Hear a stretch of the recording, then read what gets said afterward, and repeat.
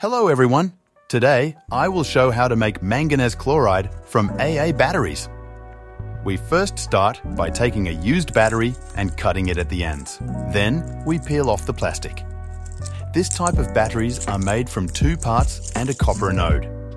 The exterior part is composed of mostly manganese dioxide and carbon, and this is what we are trying to extract. As you can see on the image, the other inside part can also be extracted to make potassium hydroxide and zinc metal.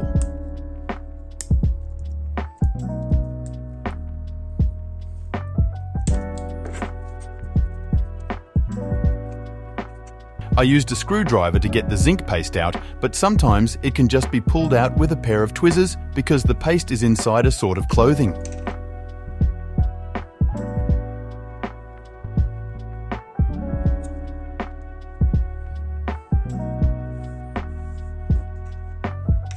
Then, we simply scrape off all the manganese dioxide. This can be done with a pointy tool, and it's easier when the metal casing gets deformed as it breaks the chunks inside. I only extracted one battery to see how much can be extracted and if it's worth it in the end.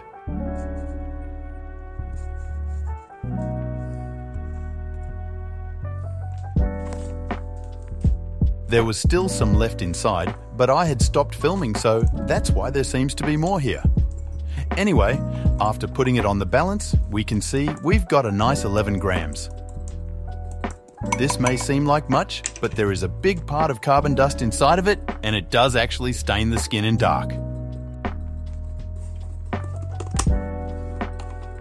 The next step is to dissolve the manganese dioxide in hydrochloric acid and let it react for at least an hour. Beware that this reaction generates dangerous chlorine gas according to this equation. So do this in a well-ventilated area or stay far from it when it reacts. When this is done, we can filter everything and all the carbon should be left inside the filter, whereas our manganese chloride is soluble in water and passes through it.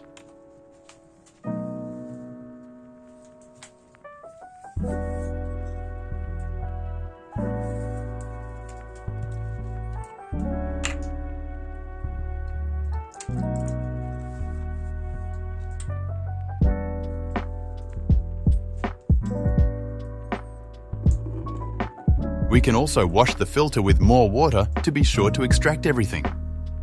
As we can see, the filtrate is a bit orangey, and this is due to carbon microparticles. They seem to disappear when the solution is heated. Part of the colour may also come from the fact manganese chloride has a slight off-white pink tinge.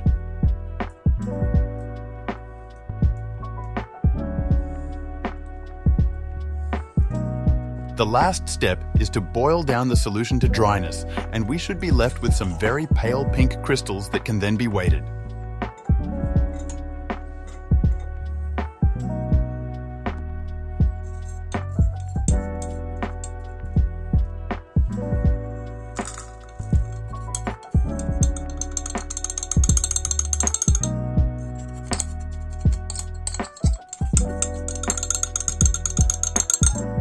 The final mass is about 4 grams, so I would say that this extraction is quite useful since it can be annoying or hard to buy such salts online, though it's only good for a small amount.